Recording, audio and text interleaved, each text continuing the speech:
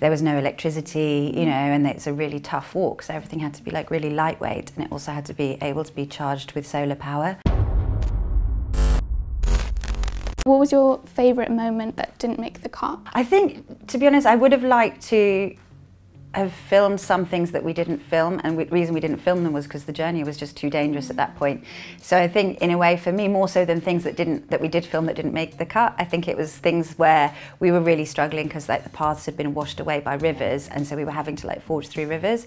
Or like at one point the donkeys got scared and they were trying to go into the river, and we had like the donkey man on the end of his tail kind of pulling him back.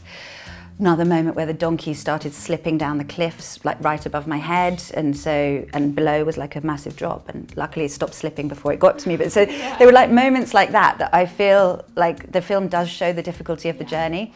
But for me, like I wish we'd had, you know, if we'd had a bigger crew or something, maybe we could have managed to film some of those more dangerous moments. So James Corden is my favourite YouTuber to watch. What videos did you show the Snowland teens, and what was their reaction towards all these videos? Well, it's funny you mentioned YouTube actually, because we did use YouTube as a big part of their training. The main one was Jack's Gap. You know, he travels on his own and films himself, and because some of the children were going to be completely alone, it was really important that they kind of learn how to talk into the camera and how to kind of turn the camera into their friend, so that we got that kind of added sense of intimacy. So you gave all the three teenagers their own cameras to film the journeys with. What was the scariest thing about this unusual method of filmmaking? It took us quite a long time to work out how to actually equip them with equipment, because where they were going there was no electricity, you know, and it's a really tough walk, so everything had to be like really lightweight, and it also had to be able to be charged with solar power. And then also like they'd learnt filmmaking, but we couldn't make it too complicated, so we wanted something that would do like sound and camera in one. So it was quite scary, I think, just seeing them set off. You know, it was one camera with a solar charging backpack, lots and lots of memory cards, but we didn't have any facility, even when we were there with slightly bigger cameras and bigger solar chargers, and we had those carried by donkeys, you know. But even then, we didn't have any backups. We couldn't take laptops, we couldn't take hard drives to make copies of things. So I think that was kind of the scariest thing, yeah.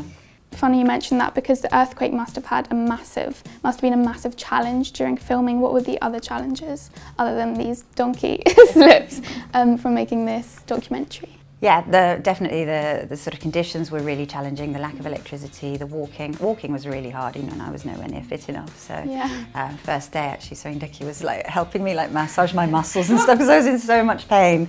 I think that was kind of the hardest thing actually, was like the physical conditions, and really shocking, yeah.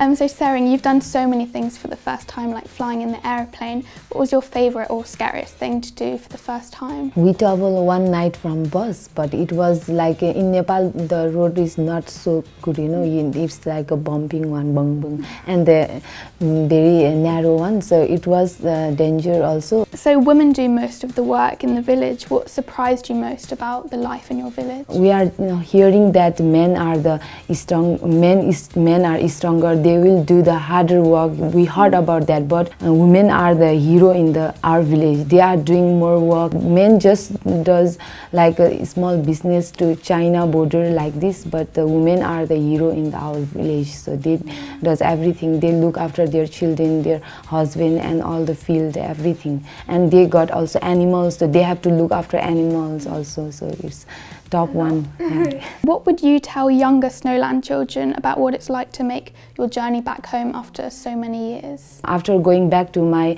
village and after knowing my family feelings and all those things, and I got that, I would like to say my Snowland family also, they are sacrificing their happiness just for our futures, just to get education, because there is no education where we can fulfill our dream and where we can be just be on our own foot. But because of their sacrifice, we are in the Kathmandu. So we don't have to think that our parents are not loving us. They are struggling. They are in the very poor condition, and so they don't want to be like their life. So so going back changed your perspective. Yeah.